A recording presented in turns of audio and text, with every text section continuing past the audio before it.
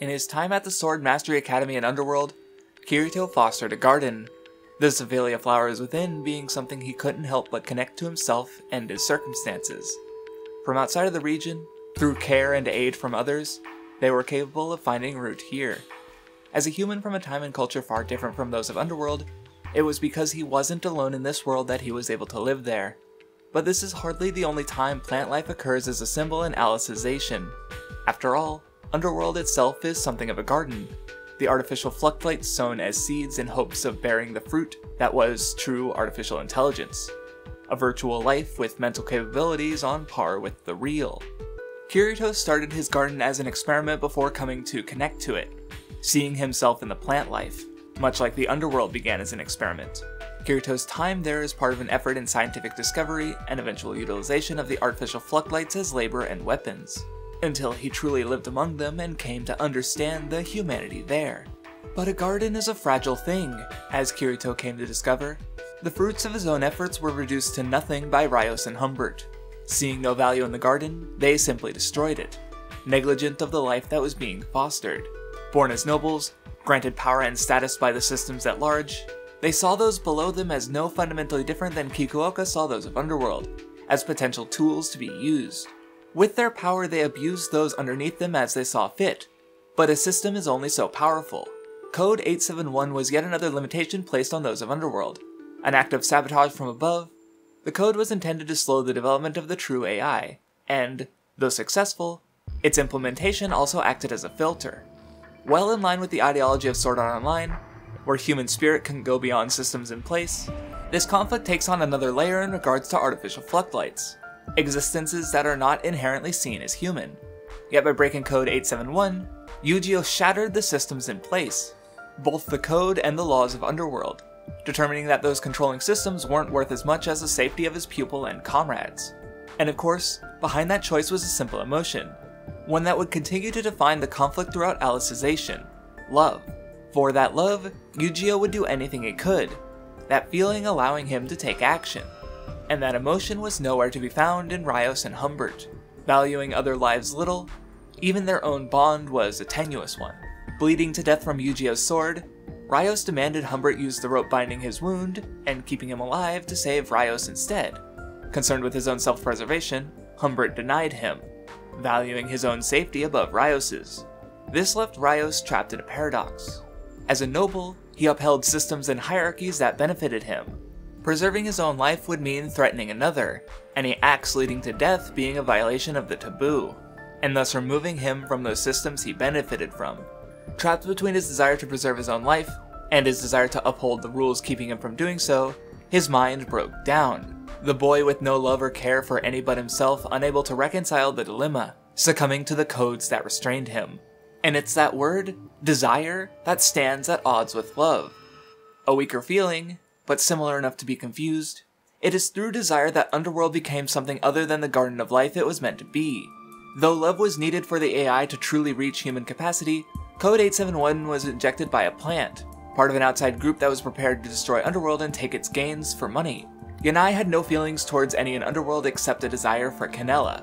Yet that desire was not so different from Kikuoka's initial desire, similarly not seeing the inhabitants of Underworld or artificial Fluctlights as people. Displaying the nature of artificial Fluctlights to Asuna, he reproduced a copy of Higa, which could not reconcile his artificial nature and was destroyed. Knowing that a being that perceived itself as being alive would be destroyed once its nature was known to it, he allowed for the creation of that life before enacting the course of action that would lead to its death without even blinking. It wasn't real. It wasn't flesh and blood. That same logic was exactly what Yanai and Kikuoka shared. As those of Overworld were inherently above those lower lives, they were inherently less valuable. And within Underworld, there was another who shared that very same mindset, ruling above it all. Much like Kikuoka, Canella also operated through rather scientific means, that diligence allowing her to find the system commands that she could use to prolong her life while her experiments gave her the power to control Underworld. In tandem with Code 871, she assisted in reducing the potential humanity of Underworld, allowing her to easily reign above as something of a god, only having desires for herself, only seeing herself as a being. In matching Kikuoka, she revealed how unsettling his mindset was when in a direct position to affect the inhabitants of Underworld. Like he toyed with the artificial Fluctlights of his comrade, Canella manipulated countless entities in experiments to further the knowledge of the world, easily sacrificing those beneath her, even though they were the same kind of artificial Fluctlight as her. Her ascendance was merely the result of her luck and skill, yet for that, she saw fit to reign above everyone, even seeing herself as above those in Overworld. When Kirito threatened the possibility of outside action, Canella chided him, asking if those of Overworld constantly prayed to a higher power so that they would not be destroyed. Though her actions only placed herself above others arbitrarily, in refusing to bow to the outside world, she evokes a similar sentiment as Alice does when she stands on Overworld and meets the people there. As, if simulated realities are possible, then it stands to reason that most realities are in fact simulated, the likelihood of a recognized one being the original reality abysmally low. As such, Alice approaches the dilemma with an even hand. Familiar with Canella's tyranny, she remarked that if the humans in front of her were opposed by ones from an overworld even further above, full of those who would want to use them as slaves, then they too would fight as Alice was prepared to if need be. Though they stated similar beliefs, their basis of reasoning couldn't be more different. Alice came to live among the overworlders in hopes of connecting with them, understanding them, and in turn allowing them to come to connect with and understand her. Not as beings on a hierarchy of worlds, but beings all the same. Yet, though she reigned as a god, Canella was neither divine nor an existence that offered love, for she did not believe in it. To her, desire and love were one and the same. In her eyes, the love that pushed Yu-Gi-Oh to break Code 871, and the desire Rios and Humbert felt when forcing themselves on TSA and Ranier, were no different. It was a simple conflict of desire and nothing more. As such, when Yu-Gi-Oh found his way to her, prepared to take her life, she was capable of twisting him to her ends. Describing him as a flower withering away in a pot, she insists no one has loved him. No one has desired him and him alone. Kirito's friendship was something also offered to Alice, and Alice Zuberg's given to both him and Yu-Gi-Oh. His mother's love was split between his brothers, but Canella would only love him. The pain of realizing he'd experienced no love meant for him made it easy for him to give up his identity, so as to feel no more pain, only Canella's love. Having experienced both the love of a human and Canella's desire, Yu-Gi-Oh was capable of defeating Kirito and Alice like no Integrity Knight before them. Yet it was exactly for that experience that Canella's ideals were proven wrong. After Yu-Gi-Oh's victory, she aimed to redo her control, allowing Yu-Gi-Oh to experience the memories and feelings that had been lost. Though they had hurt him before, pushing him to undergo the synthesis ritual of his own volition, now, though he had known that pain, after feeling that same love again, even if it wasn't exclusively for him, it reminded him that not having that love, just Canella's desires, hurt even more.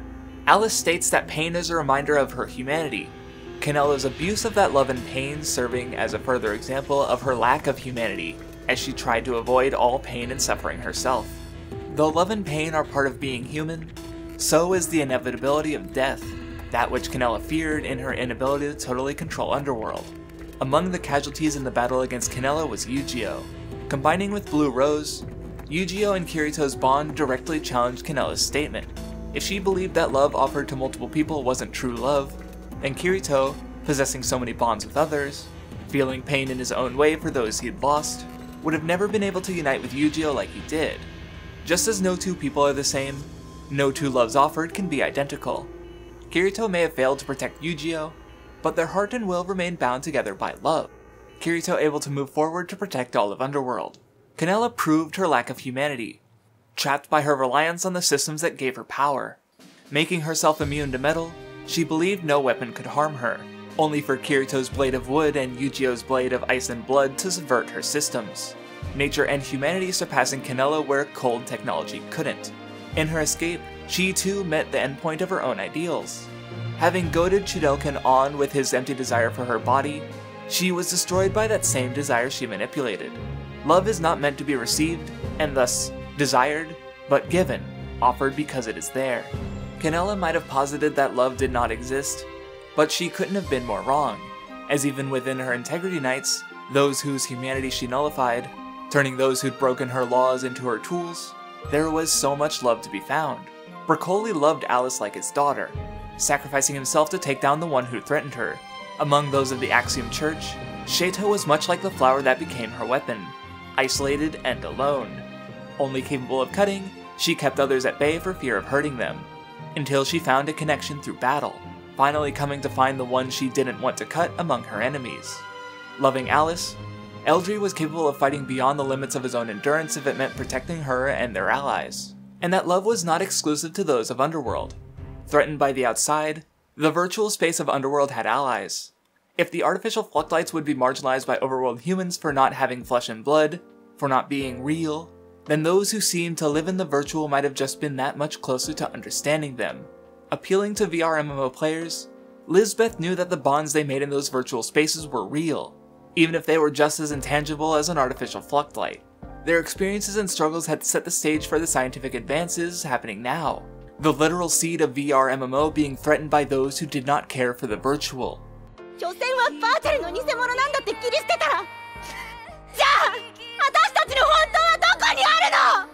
Those VR MMO players had already known how human the artificial Fluctlights were, without even having met them. And so, for the sake of the bonds they had and the ones they had yet to make, they joined in on the War of Underworld. Emblematic of these VR MMO players, ones who came to love and enjoy the virtual without having experienced SAO, Suguha entered Underworld, and shortly after was attacked, her blood producing rapid growth of foliage. The dark wastes now seeing green because of the pain of another being like many of those inhabiting those wastes. One who so easily saw Lil as a being where even his own allies simply called him an animal. Those of the outer wastes used to living and serving as tools to those above them rather than recognized as the beings they were. Suguha's simple kindness enough to push Lil to defend her, the plant life she formed no longer coming from her pain at the hands of those killing for their own benefit and wilting away, but growing because of her strength that she was able to gain from the connection she'd made. But the invitation of the overworlders into the war did not only extend to those bearing love. At the behest of the mercenary group attacking the ocean turtle, human players unaware of and disregarding the reality of the underworld treated it as just a game, further being manipulated by Visago, a human product of the same kind of racial, geographical, and political divisions that separated the two warring sides of the underworld, the virtual landscape becoming a battleground for the struggles of the overworld. Without knowledge, without connections, they were led to hate the perceived cheating Japanese players. Used in his own life as an object for the desires of others, Visago was left only with his hatred. Even his claimed love for Kirito was the desire to see him corrupted and fall, hating that the boy could face down so many broken, vile people without becoming vile himself, like Visago had been twisted into his shape by the world around him. But though Visago tried to corrupt the unwitting invaders in the same way, they were subverted by the actions of another who did change. But rather than fall like Visago did, and wanted Kirito to do, Eiji had instead grown because of Kirito. As he battled to protect Underworld, familiar lyrics from Longing play. This new context for the song matched with Yuna urging the invaders to fly on their own wings, dispelling Visago's suggestive powers. Interestingly, as Visago battles with Eiji, another verse of the song is played, one from the full version of the song that did not play in the runtime of Ordinal Scale.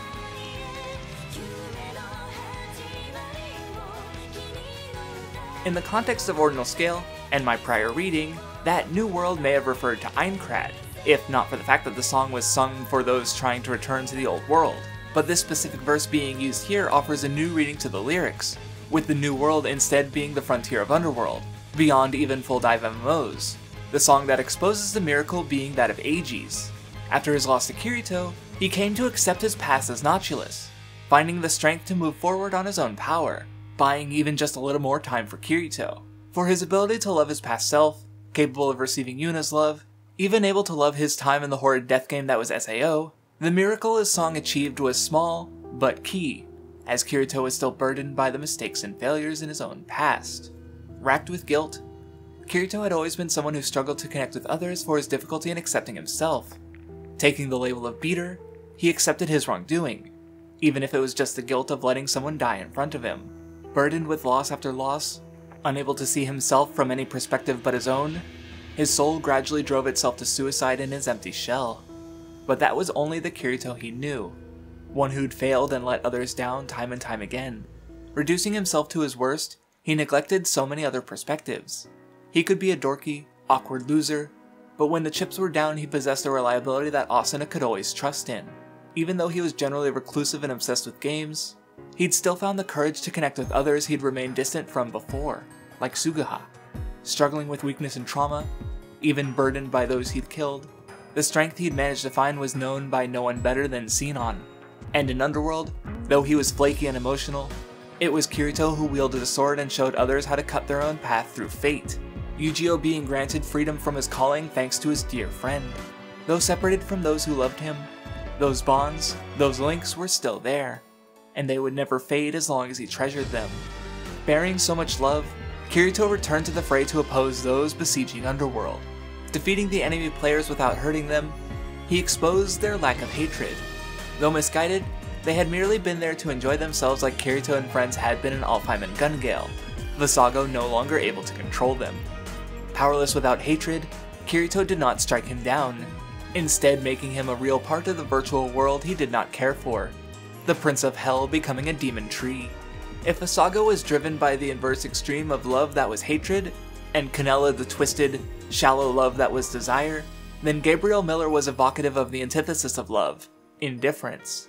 Fascinated by the soul, he didn't even see the artificial Fluctlights as different from humans, merely being curious about what souls they might possess.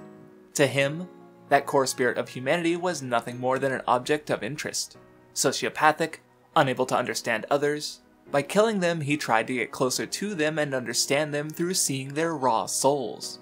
Defined by killing, those motivated by hatred would find their blades broken. Through their hatred he fought that which he already understood, possessing the will and capability to kill since he was a child, acting much like those possessed with hate even though he felt none. And Gabriel could only be defeated by that which he did not understand. Kirito, though young and burdened with everything he knows about himself, understands himself well, never shying from the real person he is.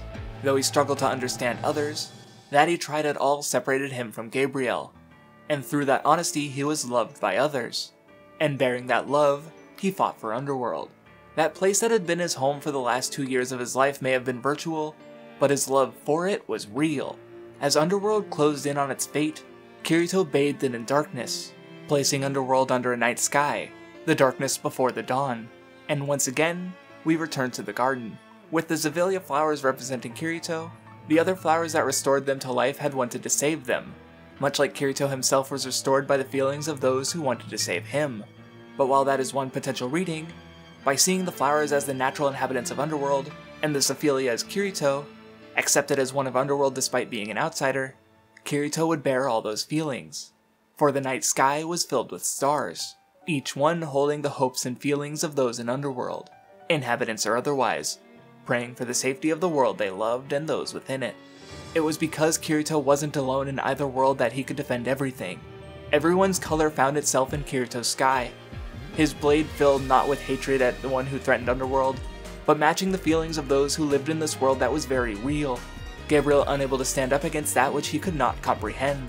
Following the War of Underworld, those who fought would come to see the dawn, followed by something of a new day. The real world changed forever by the space of the virtual, as more connections, more links, became possible. Once again, I would like to thank my patrons. Thanks Naturad, Muhammad Akim, Bro Rike, Kurosawa, Tangoon, Sam Bellmeyer, Offline But Not, Bayanort, Justice Man, Flarbu, Brian Nesseth, and Dojo32161. Thank you for watching.